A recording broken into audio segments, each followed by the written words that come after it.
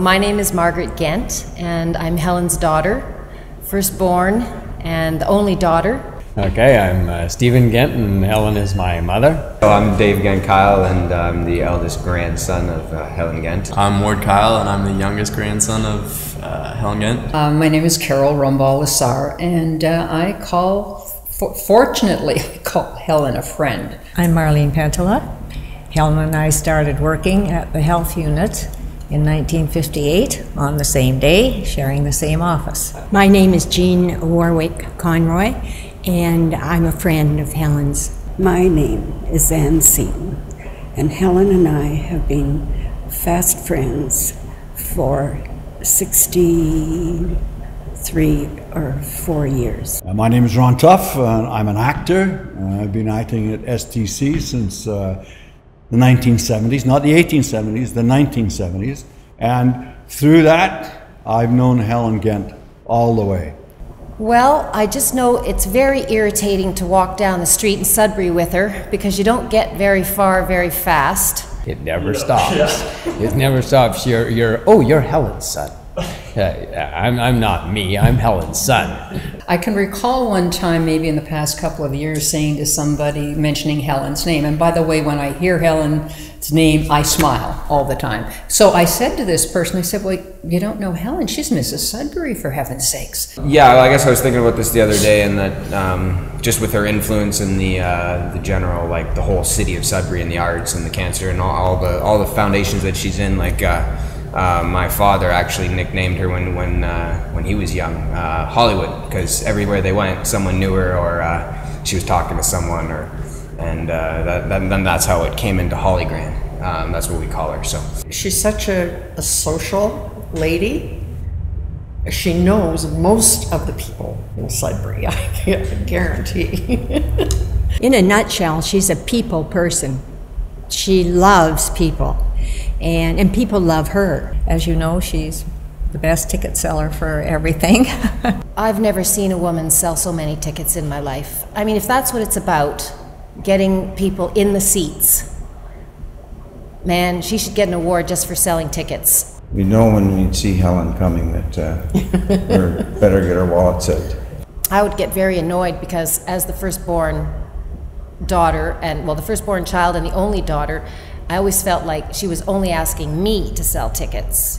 I don't think she ever asked my brothers or I think it was always me. And she'd ask me to sell one table of 8 tickets, and I'd start rolling my eyes and thinking, oh man, I don't think you asked, Dave or Steve to do this. Whatever she's interested in, she throws herself into it and gives a lot and is prepared to put the work in. She just doesn't ever stop. I don't know if she ever will. So Helen is really one of the linchpins of the Sudbury Theatre Centre. If it wasn't for the Helen Ghents of this world, we actors wouldn't have a place to act. Artistic directors wouldn't be able to direct. The community wouldn't benefit from all of the spin-offs that the Theatre Centre presents. Helen's always been interested in the theatre. And I always bought a season's membership, but we always gave the Wild Game dinner, and people would pay hundreds, $1,000 to come to our place to have a Wild Game dinner, which is ridiculous.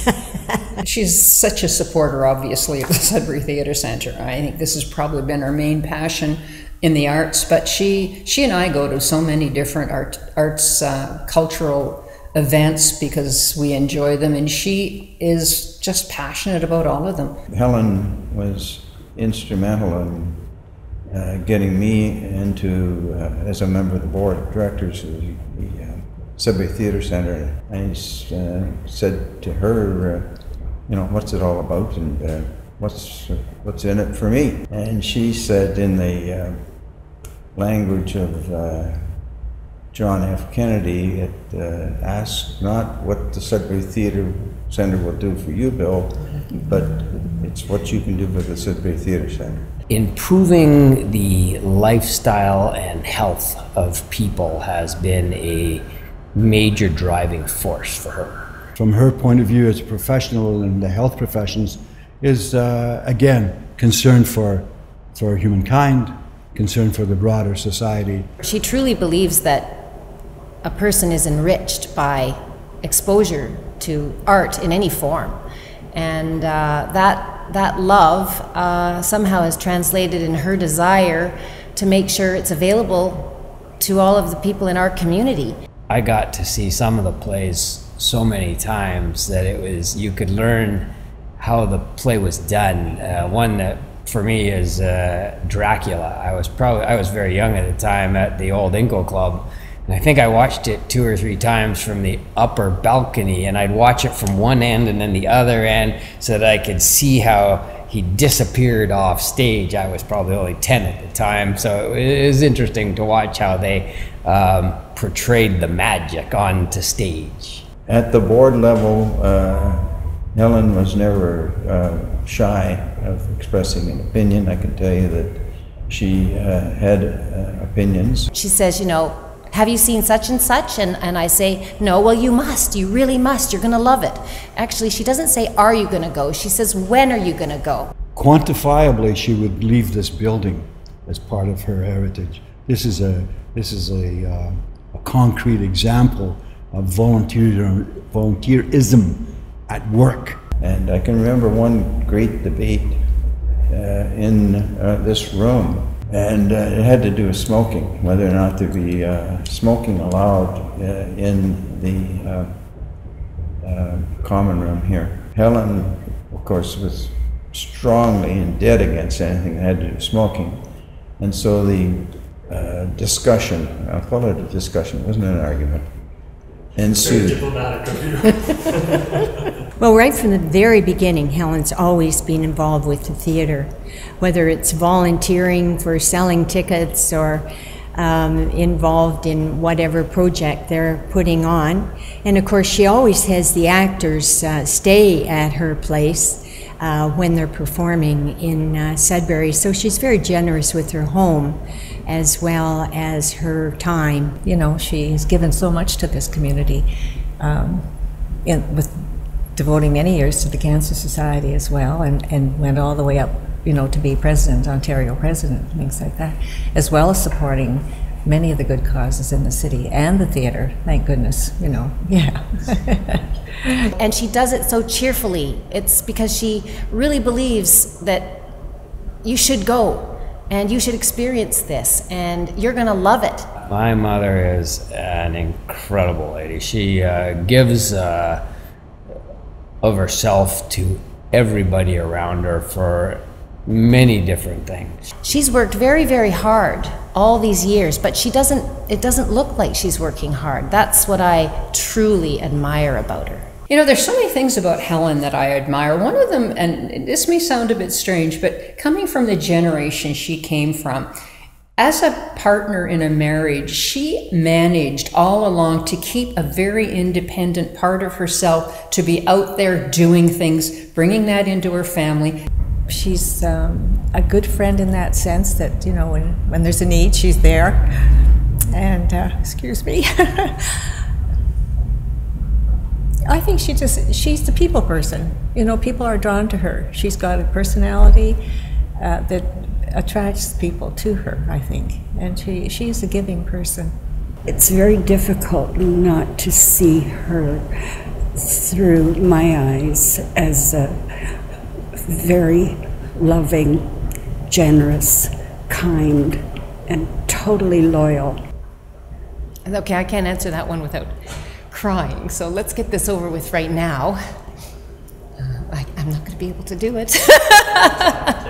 But I do want her to know how very proud I am of everything that she has accomplished. And I'm also very grateful for the fact that we have been all these years seeing each other fairly frequently, and we've never yet run out of something to tell each other. Helen, my sincere congratulations. You deserve all the credit that's being given to you tonight. You've been a wonderful person involved in the theatre. Congratulations, Helen. Well deserved, well deserved. Helen, congratulations. You've really outdone yourself with this one, and we're so proud of you. Thank you for everything. Well done, Helen. Congratulations. Helen, congratulations, Mrs. Sudbury. You are so deserving of this award from the Sudbury Theatre Centre. You have given so much to the theatre. Congratulations, Holly Gran, on your award tonight. I know it's been a lot of hard work and throughout the years, but you know it's paid off, and everybody here at the Sudbury Theatre Centre appreciates it. You've worked very hard for a very long time, and you've influenced many people, and you've caused many people to be exposed to the arts who might not otherwise have done so of their own volition, and you know that you've enriched their lives through that. And congratulations, I love you. I'd like to congratulate you, Mom. You have been an absolute fantastic influence on me and many other people throughout your lifetime. Enjoy. Have a great night. Congratulations, Holly Gran, on your STC Honours Award. Enjoy your night.